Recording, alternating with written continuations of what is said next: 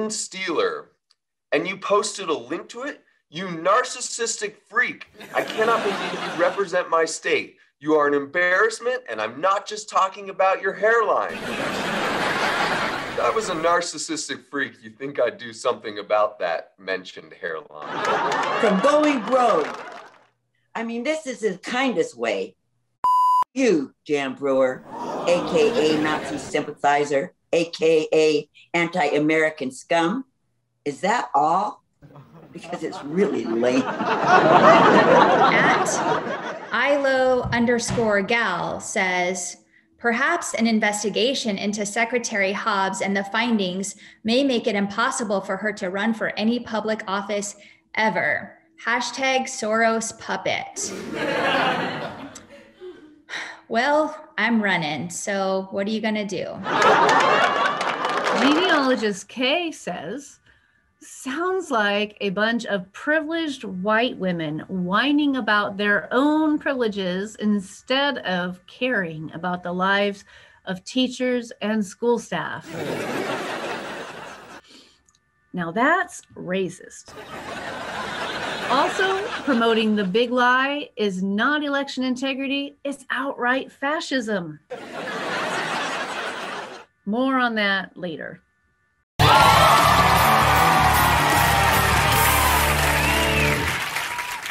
From Leanna. Wow, Jan Brewer is a Whoa, Leanne.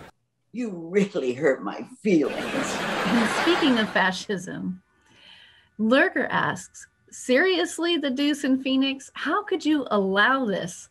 Kelly Townsend, Carrie Lake, Marissa Hamilton, and Jake Hoffman with Nigel Farage?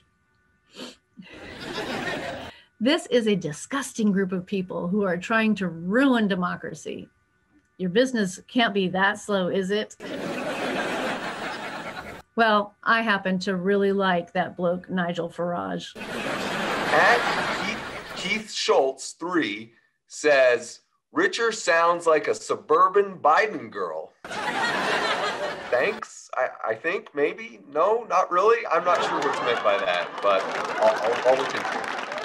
Sharp_Sean says, you will lose. Laugh, cry emoji, laugh, cry emoji. You helped cheat once, it's not happening again.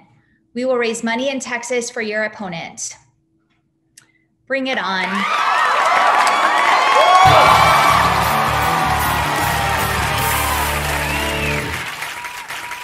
At Jara Day James 12 says, you are a trash person.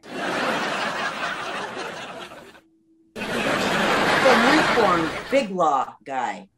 Oh, good. Jan Brewer is offering her opinions again, and it would appear that she's just as dumb as fear-mongering as she was while governor. She's a nice piece in the Arizona collection of the worst possible elected officials. Just worst possible? I'm offended. At LY613574484 says, aren't you late for a frat party? Shut the f*** up, man. I was never invited to frat parties, and I really appreciate you thinking that I'm cool enough to be going to one.